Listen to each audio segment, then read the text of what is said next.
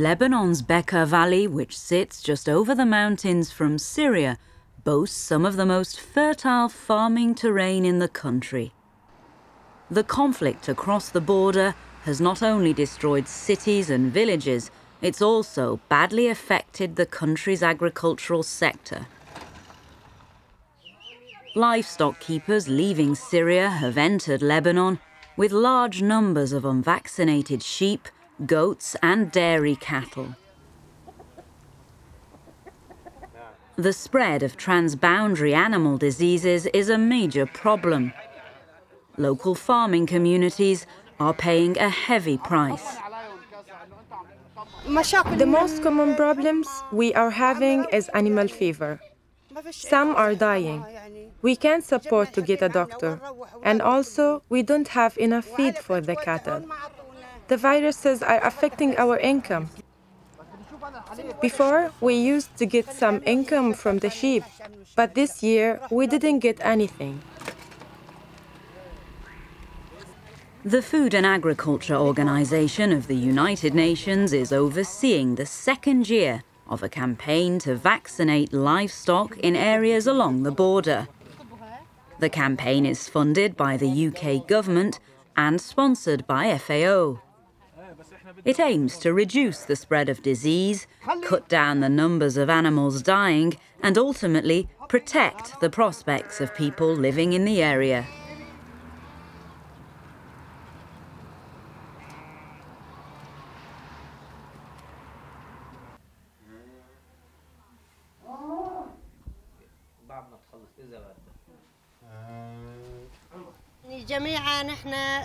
If something happens to the cows, we will be in the streets. We are two old people with small children. The vaccination is helping with diseases, but we still can't afford doctors. With up to 20% of Lebanon's active population working in agriculture, the impacts and potential benefits of managing to immunize cattle and chickens here are obvious. Experts say they've detected 3 main transboundary animal diseases in Lebanon, brought in because of the lack of checks. We are covering over 95% of the national herd. We want to vaccinate against 3 transboundary animal disease, meaning that they are very contagious disease that can move from one country to another. And due to the crisis in Syria, we are very worried that those diseases could come into the country. Then we are protecting the herd, the national herd, against foot and mouth disease, peste des petits ruminants, and lumpy skin disease.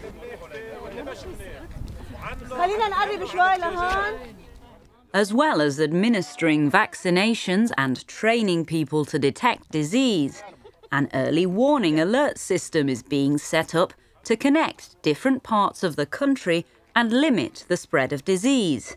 All this said, the situation is a long way from being under control.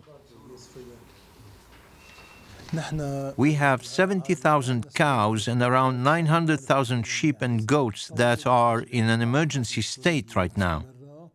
The Syrian crisis is still going on. Huge numbers of cattle are still coming into the country, so the campaign must continue. Further accentuating the problem is that Syrian workers arriving here in Lebanon are willing to sell their animals and dairy products for very low prices. Farmer field schools are also in place. Their aim, to establish safer practices, boosting yields and incomes. This school is helping farming communities build better chicken coops. It's teaching people to keep the facilities clean, all of which makes for better quality eggs and ultimately better nutrition. People here will continue to need food, crop and livestock assistance in the foreseeable future. While the war in Syria has placed an unprecedented burden on Lebanon, there's also the hope that this project could become a positive economic opportunity. That's because there's now a definite need to develop small-scale agriculture production because of a bigger demand for food.